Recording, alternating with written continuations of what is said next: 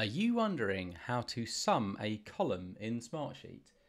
Well, if that's the case, then you've come to the right place, because today I'm going to be showing you exactly what you need to do. So firstly, I'm going to be showing you how to sum a column within the same sheet itself. So as you can see here, I've just put in some dummy data, and let's just say I want to sum all of this here. So what we're going to want to do is we're going to want to use the equals sum formula.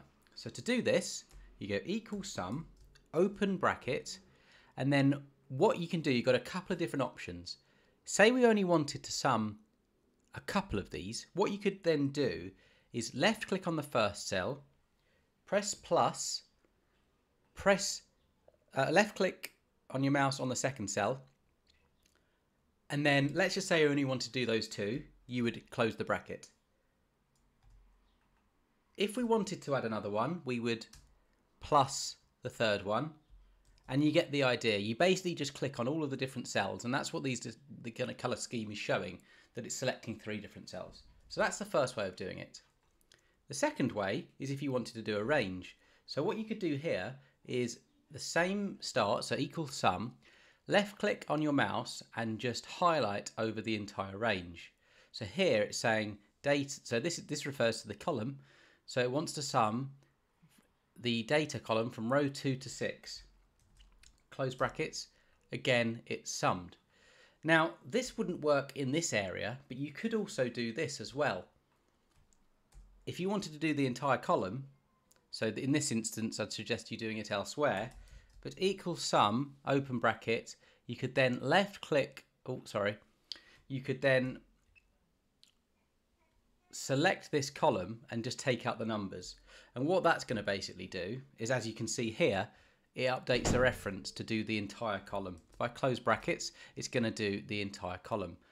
I haven't got the formatting on, hence why the result is slightly different here. So if I was to change this to currency, then we'd get the same formatting. So that's the first way to sum a column in Smartsheet within the sheet itself.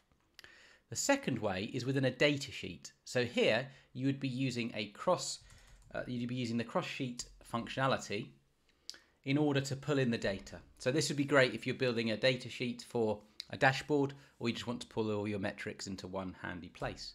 So here you would go equal sum, you'd click reference another sheet, you'd then select the data or where the data is held.